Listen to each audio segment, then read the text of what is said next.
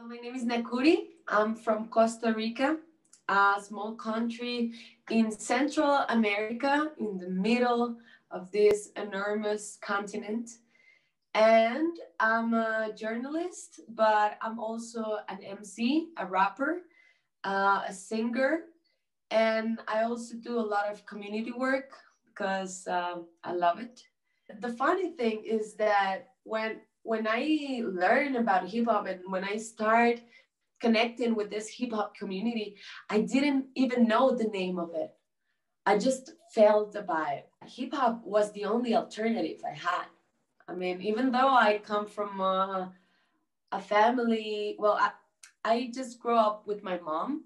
She was a single mom, and we grew up in a barrio that was very, very close, an area that was like very violent.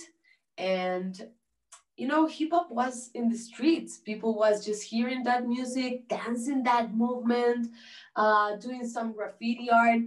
It's so powerful because it's so easy to access. The fact that hip hop came from migrant people, from African people, was amazing because it also connected us to our roots, to our past, to our history. And that was amazing. And also the fact that in these moments that we were dancing or we were singing or whatever, we had time to talk about what was going on in our daily lives. And then we realized that we have similar concerns, similar needs. Suddenly we could connect all these needs and start thinking about how we can work those needs. And how do you use hip hop in your workshops, for example, to spark these conversations with communities? Well, the interesting and beautiful thing about hip hop is that it's so attractive. What I start doing is a rap workshop, for example, and we start singing about.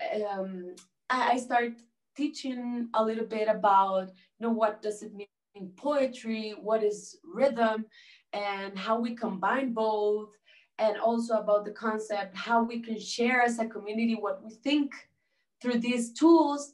And then suddenly you start seeing how people start talking about what they live in their daily life, and they start talking about you don't even have to ask them.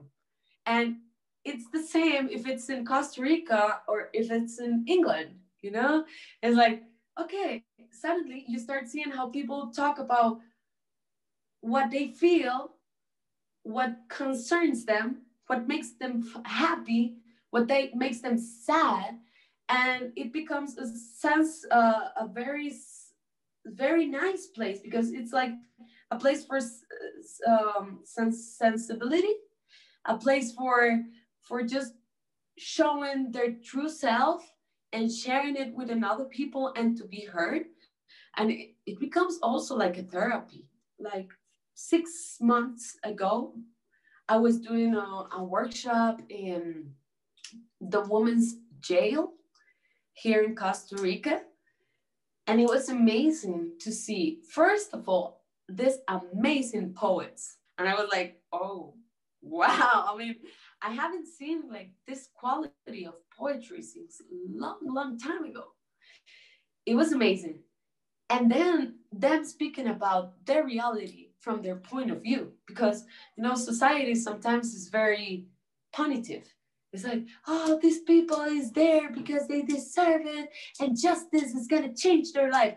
But the reality is that their stories are way more complicated and diverse and have so many different layers that need to be heard. And I also wanted to ask, have you ever actually performed at a protest or a manifestation or as part of a protest? Yeah, for sure. Always. Suddenly you receive a WhatsApp and it's like, okay, tomorrow we're going to make an event in front of the parliament, and we're going to speak about what's going on with a mind that wants to go to a community and pollute the water.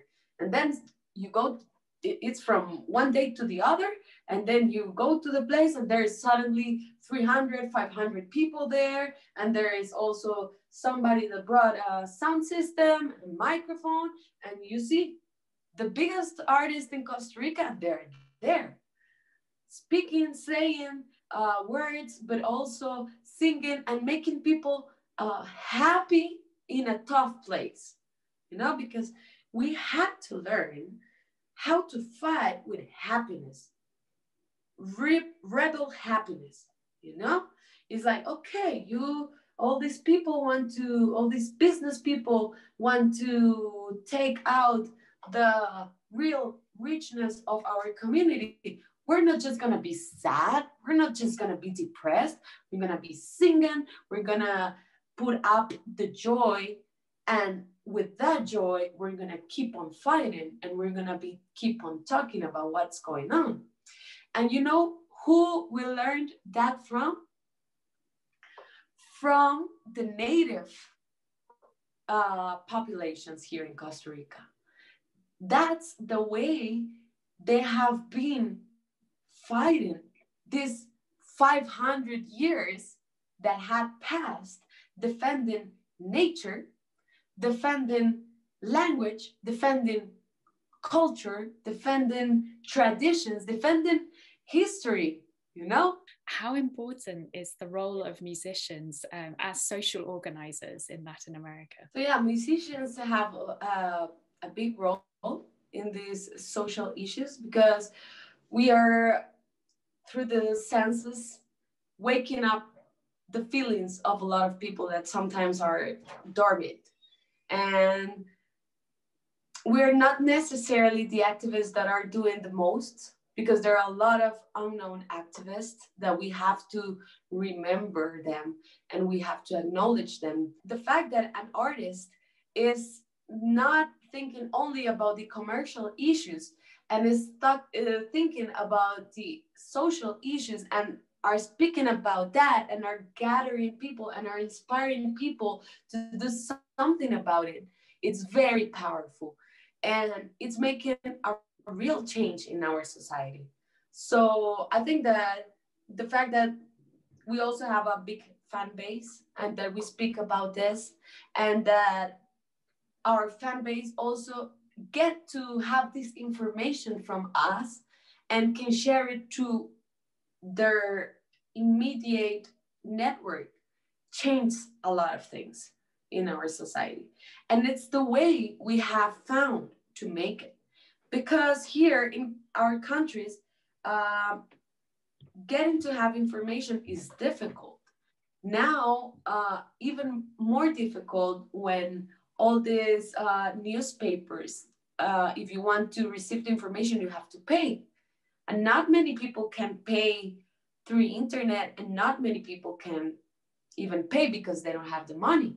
So we as an artist, sometimes we get to have the information, we make a screenshot and we put it in our social media so people can read what's going on.